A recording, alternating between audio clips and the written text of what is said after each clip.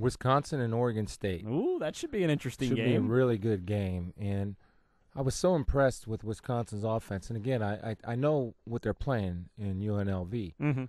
But Russell Wilson, Adam, you've been around me. You've heard me sing the praises of this kid. And when Russell Wilson transferred from North Carolina State to Wisconsin, I said right then and there, they're my Big Ten preseason champions. That's what they are to me because I think that kid's so good. But if you look at Wisconsin's defense, man, they got issues. I mean, UNLV was shoving it down their throat. They have issues they need to get worked out. That's what really stood out to me last week when Wisconsin played UNLV is not the freakish, a guy breaks loose and gets a 50-yard gain. It's these sustained drives from a team that should not be sustaining drives against you with any regularity. Well, I'm anxious to watch the film, and I will take a hard look at it and see where they're susceptible. And to me, I imagine because UNLV is not better man for man, there were some schematic errors on the defensive side, a lot of mental errors, and I'm sure those will be corrected. But they're a good football team. I know you watched a lot of football week one. We talked about LSU when we talked on Wednesday. Who else stood out to you? You talked about boys. We talked about Robert Griffin.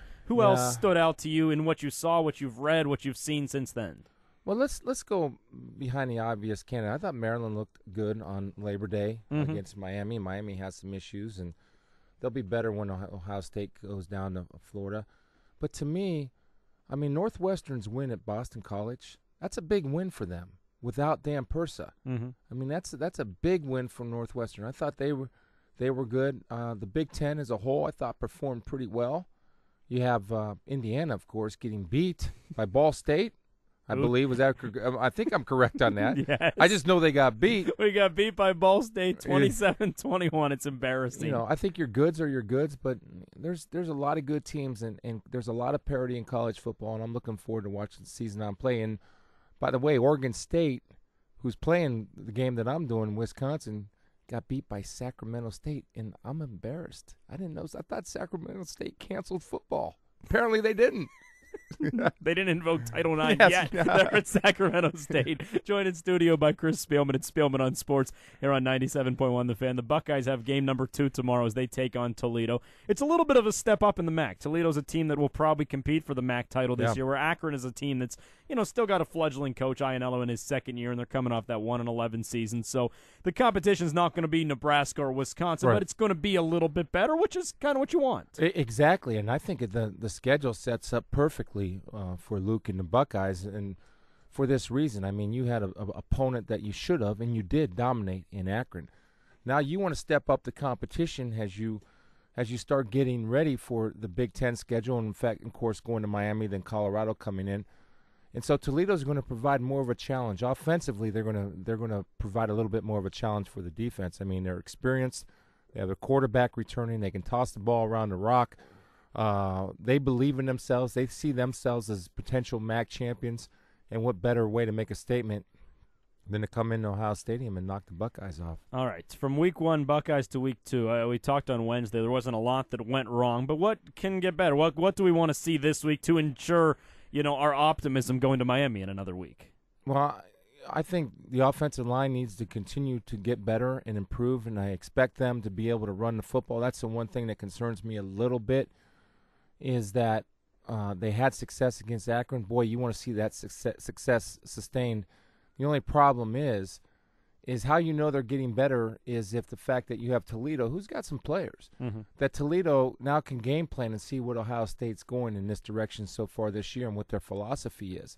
They also understand, Toledo, that number 11 for the Buckeyes is a pretty big target, so there's certain things scheme-wise that you can run to try to take him away. If you do that, then you're asking your receivers to step up. And don't forget, we have a young group of receivers and a young receiving corps, so I would like to see those guys step up and the quarterbacks get them involved as much as they could. It's got to be interesting from week 1 to week 2 because now your tendencies are right there on film. Now everybody knows, because before they didn't know kind of Luke Fickell and what he was going to call, what Joe Bowserman was capable of doing, or Braxton Miller. Now it's right there in plain view. Now it's about, guarding against it, defending it, figuring it out, but at least it's there for you. It is. It gives you a little bit of perspective, and it gives you a perspective on personnel. Like, I'm sure Toledo knew that Jake was a big target, but they didn't know how dangerous he can be, especially in the red zone. I mean, if I'm a defensive coordinator, I am forced that if Ohio State's in the red zone, I know where number 11 is. I'm going to make sure that I have some type of coverage, either bracket coverage or the best type of matchup, or jam him up at the line of scrimmage, or do something because I know he's a target. But the other thing that people never think about is that the luxury that Ohio State had was that when you're playing Akron, you keep things in the vest too. That you don't, no pun intended, but you keep things hidden that you don't have to show. Then you bring out a little bit more each week. Absolutely. Chris Spielman against Spielman on Sports here on the Buckeye Show on 97.1 The Fan. It's also NFL opening weekend. Yeah. We had the Packers and the Saints last night, but the full slate of games this Sunday. But now it really gets into full gear. Yeah, it does, and I think it's great. I'm glad the NFL was able to work through its issues, and everybody seems to be happy. You know, I kind of marvel at the power of Roger Goodell. And we didn't talk about this earlier in the week, but I think it's interesting how Coach Trussell receives a 7-game suspension. Isn't that crazy? From the commissioner, and Coach Trussell's a consultant, so I don't know how he can quite do that, but he did it. And that being said, I mean, if Terrell Pryor is going to serve a suspension, and I think maybe legally it might not work, but I think Coach agrees that he wants to set an example and maybe go in and honor what the commissioner wants. Who do you like in the NFL this year? Who are some teams for us to watch? Well, obviously the Packers. I mean, Aaron Rodgers to me is top 3 quarterbacks, if not, and I don't have any problem saying this, if not the best guy in the NFL right now. Colts without Peyton Manning, and I'm really concerned about Peyton's career because I know what that neck thing can be, and if it's nerve damage, if that nerve ever comes back, you can't ever discount the Patriots. And I think Chad Ochocinco is going to be a perfect fit in New England. I really do. I think he's going to set the world on fire up there. So I like the Patriots. The Jets are always fun to watch. Cleveland, the best way I can describe Cleveland is I'm optimistic, 8-8, 9-7. Cincinnati, I'm pessimistic. So we're looking at 4-12 or 6-10. But your usual suspects, Dallas should be better. I'm looking for Dallas to be a good team. The Vikings can be a surprise, and everybody's talking about the Detroit Lions, but I would hesitate to jump on the Lions bandwagon because of, they did some good things in the preseason, but because we don't know, and it was preseason. It was basically an extended practice more so than ever. But if Stafford can stay healthy, I think the Lions maybe have the potential to have the best defensive line, pure pass rush in the National Football League. It's a tough division, too, for Detroit. Oh, yeah. As you certainly know. All right, let's end with 2 quick personal notes. And first, we didn't mention it on Wednesday, but young Spielman, he was performing under the bright lights earlier this week. Is that what I saw on TV? Yeah, I saw he got a nice hit in there on the quarterback. Yeah. Has to make Dad happy. It did. Had a tear in my eye. No, I think we talked about that, and he was so excited to play in Ohio Stadium. It had to be so cool.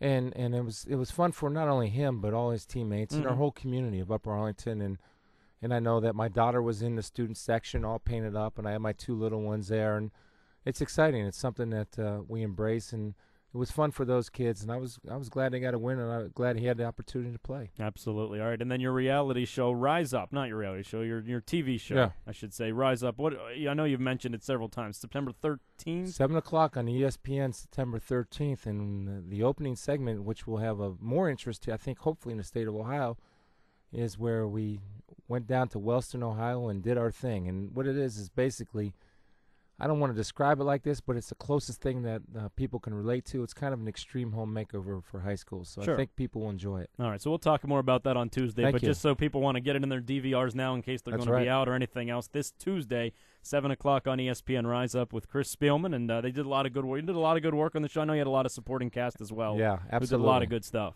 Thank you, Adam. Yep. All right, have a good weekend. Good luck calling the game, Wisconsin-Oregon State. What time's that game tomorrow? Noon Kickoff, so another early one for you tomorrow. You got it, brother. All right, looking forward to it. We'll see you Tuesday. See you.